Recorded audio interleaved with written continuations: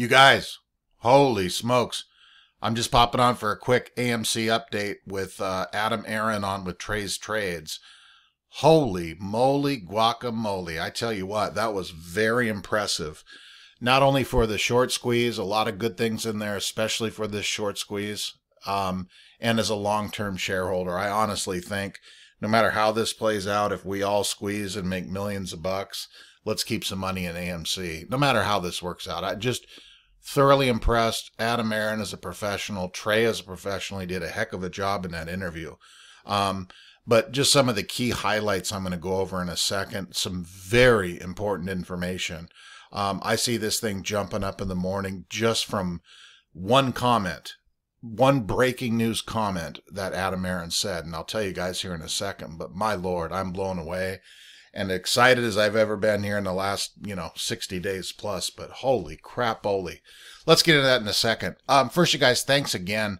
The comments, likes, subscribers, and all that stuff. I answered another 60, 70 comments today. It's fun. A lot of guys from other countries popping in. I've seen a couple from Barcelona again. Super cool. Love it. Love every bit of it, you guys.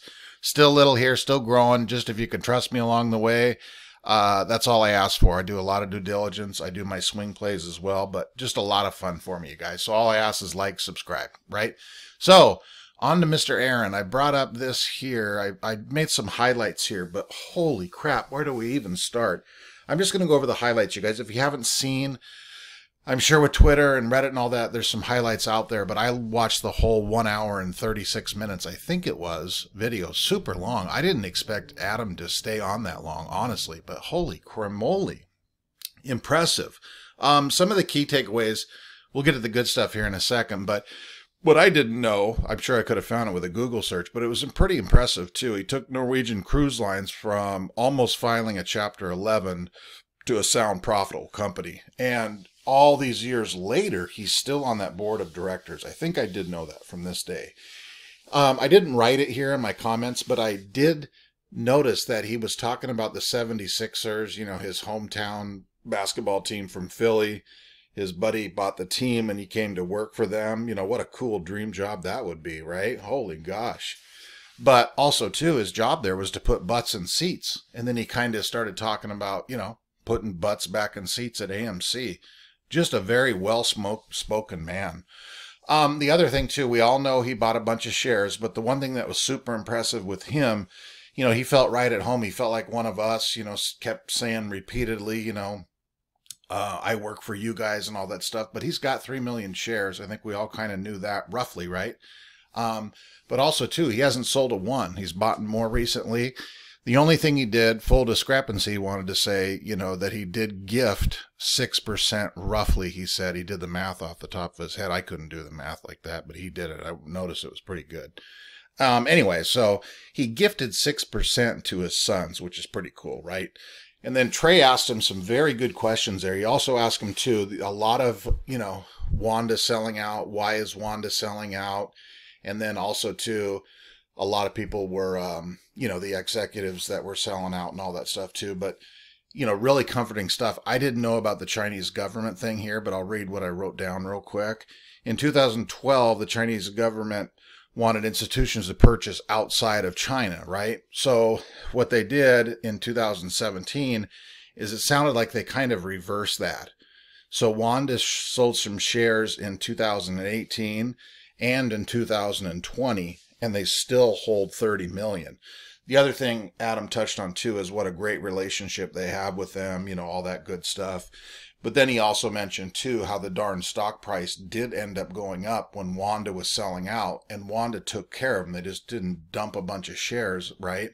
They sold them slowly over time. So super cool. It sounded like, that's not that big of a deal when we initially kind of freaked out and panicked over that. I know I was a little worried about it in the beginning. But, this just kind of confirms everything there, too. So, and they still hold the 30 million, too. As far as the executives go, I kind of got things out of order right here. But he would just basically said he kept that quick. I don't think it's a big deal. The guys that sold within AMC were the guy, 6, 7, 8 down the list. And then they sold for profit. He basically said, hey, it's part of life. The stock was $2-3, it shot up to $10. Some people sold. So I don't think that's a big of a deal, but he did touch on that because Trey asked him about the Wanda and the, the AMC folks that sold out too. And then this one here is the monster news here.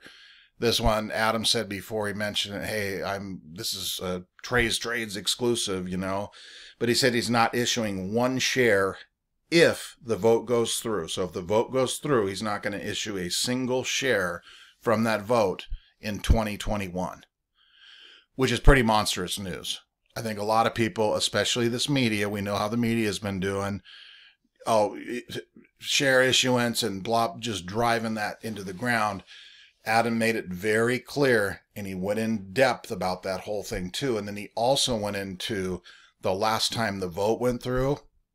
I knew some of this, the 500 million that in 2013 that were issued. And he touched on a few points of this and why it's good to have these extra shares available. And this made me feel very comfortable with what he said next was, he said in here, the vote went through, 500 million. They didn't issue any shares until 3.5 years later, and it was to buy out a company. I just put that in there for now. I don't know what exactly it was, but they used 32 million of them. Stock rose again. Then they held on. It doubled from $17 to $34, right? The other 300 million, they saved them. They didn't use them until later, but it was basically to save the company. And the way he made it sound is they would have just been toast if they didn't use those 300 million shares.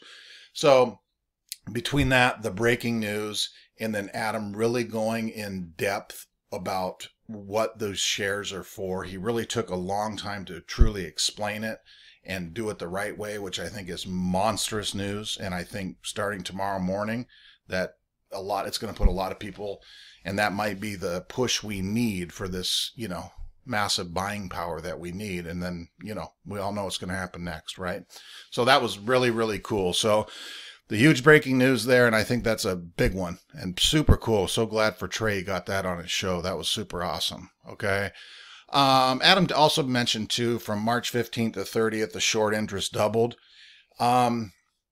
Trey kind of asked a little bit. I know he probably was told what to say and what not to say, and Trey did an awesome job asking the questions.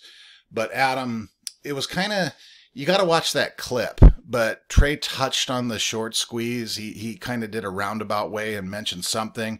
And then what I took from it is this part right here. And Adam he kind of hesitated and looked for the right wording to say. He's such a sharp, well-spoken guy that he didn't really hesitate. I kind of caught through it, and he said that, he shouldn't talk about it, etc. I should focus on running the company like he said before. But then he smiled and he said, well, at least not publicly. I thought that was kind of cool. Like, he just wanted to throw something out there like, hey, I know what's going on. That's what I took from it. If you guys want to watch the whole video, obviously, please do. But I just wanted to get on and do a quick little update, some key takeaways from that. What a good deal. And I think that does nothing but good for AMC. It does nothing but help the short squeeze, the long term, the everything about AMC. And I'm glad to be a shareholder. The last thing he mentioned on the way out the door was super cool. I can't remember if Trey asked him something or whatever, but from Aron, what he said to the people that are against us, he said he said 3 things. And then he said, it's not a good thing to bet against movie theaters. It's not a good thing to bet against AMC. And it's not a good thing to bet against Aron. And that was outstanding. And that kind of wrapped up the video. So a lot of good stuff in there, you guys. Holy smokes, I'm happy. I want to do a backflip. If I wasn't such a fat bastard, I would do a backflip. But anyway, you guys, super awesome. I'm excited. That was a great piece. Get over to Trey's channel. Check it out. I know a lot of you probably have. Yeah, again, you guys, thanks for everything. Thanks for all the subscribers, likes. Go AMC. They did pretty good today. I think we're up about 6.5% or whatever it ended up at. Looked good. And I can only think that this news alone from Aron is put a lot of people to their mind at ease. It was super awesome news and just a good video to watch. So that's it, you guys, for now. I'll try to get on and do a little bit one later on some DD, some more short interest and all that good stuff. But for now, that's it, you guys. Outstanding day. Go AMC. Bye, guys. Bye-bye.